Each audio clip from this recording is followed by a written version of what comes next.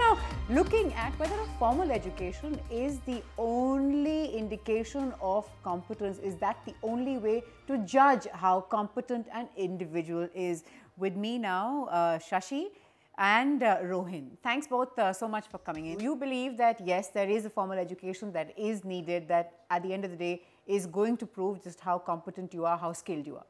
Why would you say that it is so important? See, when we say that formal education is a measure of competence, no, it may not be a measure of competence, but that's what keeps you surviving in this society. If I'm an average person who have no degree or who have no formal training in such and such thing, then I will not get a decent job to have my shelter and food. That is my basic need. So formal education as such is very much required as much as the degree.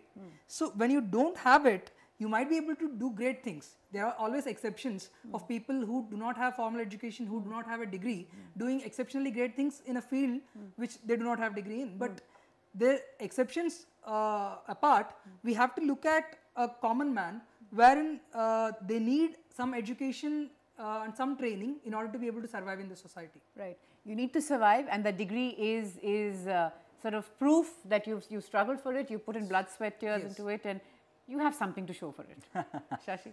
So, I would say that degree is not a determining factor for a as per if you consider the competence of a person, especially if you have just gone back in the history and seen people like Einstein or people like Rockefeller.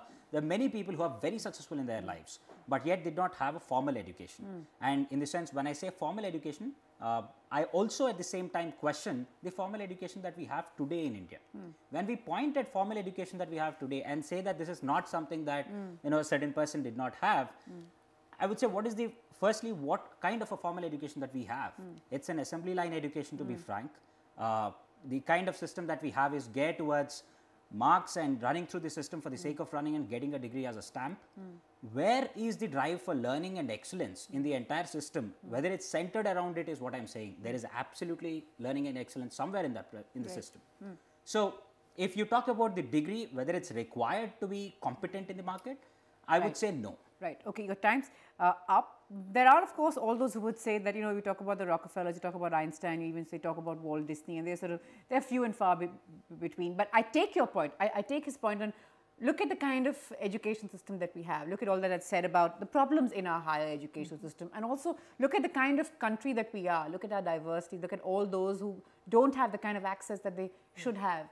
Given that, is it still sort of fair to expect everyone to sort of meet this basic standard that everyone who gets, only those who come with these degrees are those who are qualified? I would ask a simple question. Would you employ a driver who is not having a driver's license? So it's that critical. So, yeah, it's that critical. So there are some critical systems which people have to handle. He mentioned about people coming out of assembly line. Not everybody is Einstein. Not everybody is a disruptor and creator of technology. People, there are maximum percentage of people are followers. They just follow an existing system. They just need to survive. They don't want to create something. They don't want to create a kingdom. They just want to survive. So for that case, they need basic certificate. They need a basic college degree or education in order to be able to go ahead and say that, okay, I can get my job now. I may not be qualified, but I can always learn on the job. Like he said, you can always learn on the job. There is absolutely no problem with it. Right. If I am coming from a reservation background and I don't even make the cut, but I'm still getting the job, there's nothing wrong in it, because when you are doing a job, you have to learn anyway. Right. Your time's up, but respond to that point, Shashi, that there has to be sort of one criteria that sort of fits all, even if it's just the beginning, but it's got to fit everybody given the diversity. Otherwise, especially in a country like India, there's always some group or the other who will stand and say, no, we are disadvantaged, this doesn't work for us. Then what do you do? Yeah, so sticking to the line of thought that he has about a driver or even a civil engineer constructing a bridge. Correct. The point is, such specific skills, it needs specialization. I'm not against specialization. But what I'm saying is, beyond that, for a person who is constructing a bridge, he has to know how the bridge is affecting the trade between the two places. He has to know how it is different. It's more than just that specialization that is required. A formal way that we have today in the Indian higher education system today, it's not addressing that particular problem of having a broad based, having a set of some foundational skills. For example, creativity. Are we really promoting? Now the worry is the system is actually killing the creativity that is even existing when a kid is 6 years old or 5 years old. So we are a country where there are all these graduates who even got graduation degrees but are unemployable. Yes. So there are people who have got degrees and are unemployable, and there are always visionaries who break out and without formal degrees create great stuff. But the idea I am talking about is bringing back the discussion to the point where you started. If I am a minister who doesn't have a formal degree, but I am talking of taking care of that particular aspect in the ministry, then I still need the support of people who are formally trained. Correct. That's precisely my point. So if I am going to talk about, say, finance ministry or say education somebody has to take care of, I may not have formal education in order to be able to create something, but I may bring out of box things or from out of my experience. Correct. But Which at can the come same from, time, right. So you're saying that those out of the box ideas or lateral thinking can come from my experience. Yes, can come from, but you still need my ideas. people who have formal training Correct. in order to be able to make it sustainable over a period of time. In order to make anything sustainable, you have to make it formal and you have to get it from people who have done formal training. Otherwise, your budget, 10 rupees goes here, there, and the entire country collapses. Right. No, for all the specialized versions, in the sense, there are a lot of bureaucrats helping or working with the minister. Right. But moving away from that towards, whether this formal education system that we have today is geared towards students doing or people doing something that they are interested in, something that you raised.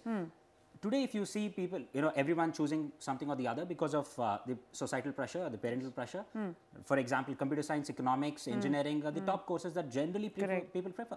How come if everyone in India is starting to choose something they are interested in, how come they end up with only 3 subjects? Correct. So something is fundamentally wrong in the way that we designed our system. For example, after class 10, we choose maths, physics, chemistry or commerce. Why only these 3 subjects? For a person who is an engineer, is it not important to understand sociology? For example, 2 tribal areas connected by a bridge by a civil engineer. Is it not important for an engineer to plan things or that's understand of course the perhaps effects? an indication of just what's wrong with our higher education, where formal education sort of loses it in a sense, and what it needs to do to get sort of prepare itself for the challenges of the next sort of decades and centuries that we have ahead of us. But you mentioned engineering. We have the engineer with us, right? I mean, Rohin's from Pilani. So did you get the sense that there were lots of people with you? Because, I know it's almost cliched now, but given the number of engineers that we have, did you sort of get the sense around that people are here because, let's do this. Like, this is what we ought to do. Let's do it. The point is, you still have to differentiate yourself. So if you But have to everyone do doesn't that, manage that, do they? No, they don't. Actually, if there are 1,000 people passing out of BITS every year from just one campus, so that doesn't mean that all 1,000 of them are going to be excelling in that field. Correct. But they still need those degrees in order to get their bread and butter. Do you know how many actually engineers within that, from the Pilani campus, how many of us, because I come from Pilani too. So how many, so how many graduates are actually sticking to the profession of engineering? The statistics would say it is 80 to 85% of the engineers move away from engineering. Right, Yes. that's right. They all go for writing a CAT exam, going to an IIM. Right. What is the point? And why did we, I mean, I question myself too, why did I waste an engineering seat if I'm not going to do anything about engineering? But do you really think it was a waste, Shashi? Do you think that you imbibed something No, that you're from going the to carry college, with you? from the college there is exceptional, benefits. There's huge amount of benefits that I had. That. Correct. For example, I was doing my research work in Singapore, and something which is very basic is that, do I know philosophy of science? Right. Your time's up, but carry on. So Carry on. this is something which I really did not understand when I was doing my engineering, and most of the class 12 students, I don't know if they're really geared towards understanding the value of this interdisciplinary knowledge.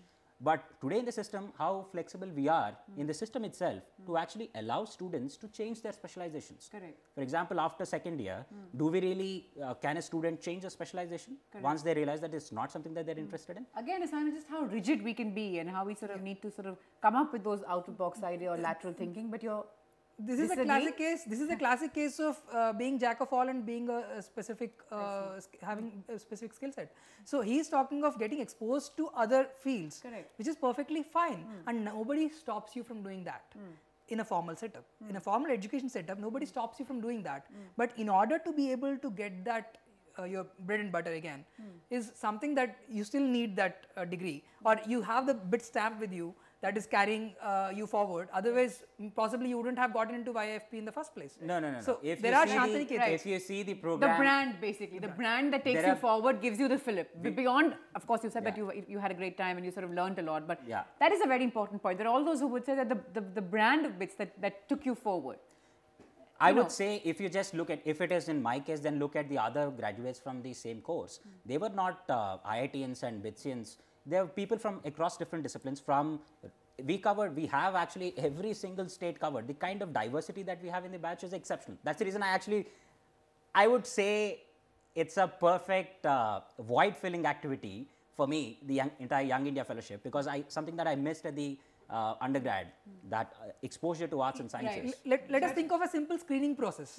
Okay, if you were to pick a person to be suitable for a particular job, how would you choose in a country wherein you have huge amount of population and people with diverse backgrounds, and how would you, what are the parameters with which you will be able to categorize these people and take the ones you need? So for example, it is simpler to go by brand and say that, for example, because placements. You're from XYZ, so therefore you are Therefore, smarter you are than the generally rest. smart. But the point here is that is not the only determining factor. It's not. It's obvious. It's but a question. If you want to make easily something done? systematic, Right. if you have to make something systematic, you have to go through a formal process. Right. So if there is a basic No, formal cut process the and 10th formal class. education are two different things that I No, would formal say. education is something that facilitates to get through the system in a systematic manner. Otherwise, what happens is you will end up interviewing a hell lot of people and still get with nobody. Okay. Now that we've got our tempers going here, and of course very articulate,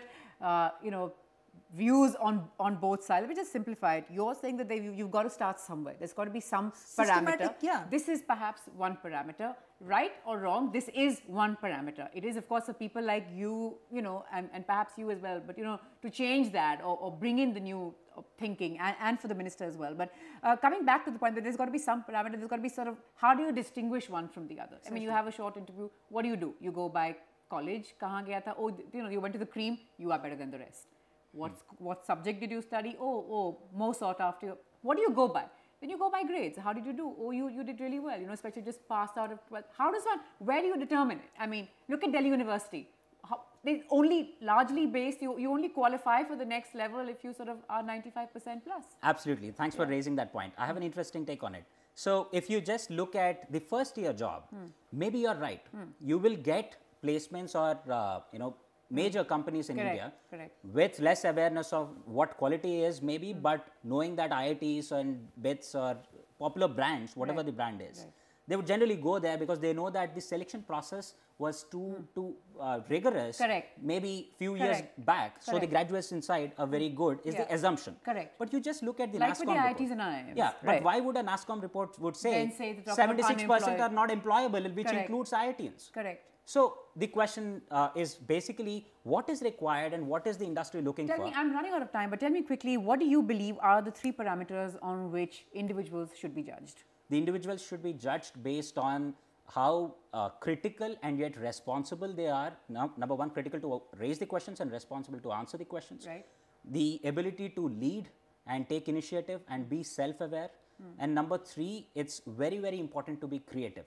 So intangibles, these 3 basically. Intangibles, these are more fundamental because a driver can do the driving, an engineer can do the, it's beyond that. If you're looking for careers beyond that, maybe it's an idea. We're looking for careers beyond that. Rohin, I'll give you the last word there on the program. He's of course listed on what he believes intangible. It will be, I would imagine, quite a challenge and rather subjective interview it would be if it would be based on. But I would like to sort of I have a lot of data on sit in really. proof of this. We will get that from you. But if leadership is one of the criteria that you're going to put as a parameter, you will end up with 1,000 leaders and no follower. In general, people are followers. They are not leaders. And what you're talking about is a very special training and a very special mark for maybe a specific case. What I am talking about is a formal education setup is made for a purpose. It's not something that is continuing in all the countries because it's baseless. Because it is properly thought out. A lot of people have put in so much time and energy into it, on what is the basis on which they are graded, what is the basis on which the exam curriculum is, what is the basis on which they are taught, and what are the experiments that one has to perform. So you're saying it's been tried and tested, it's worked. Yes. There's no need to sort of scrap it and throw it out of the window. One needs to put but new perhaps markers improve it. Yes. Perhaps improve it, One needs perhaps to put raise new the markers level. every now and You're then. saying no, you know, we don't just need to improve the level, we need a sort of drastic overhaul really, as it were, and how as we approach it. Clearly the debate not yet over. I know you guys can carry on for a while more, but we have to wrap it here. Rohin, Shashi, thanks very much for taking our time to speak to us. Thanks very much. Well, that's it for now. Keep your views coming in. What do you think? How does it matter? How do you see this debate? Remember, you can tweet us, write to us on our Facebook page or even our NDTV social page. We're slipping into a quick break now after this passionate and very well argued debate. Back with lots more on the other side, including all that's making news online, all the videos and news that you missed, which we're going to make sure you don't miss anymore. Be right back.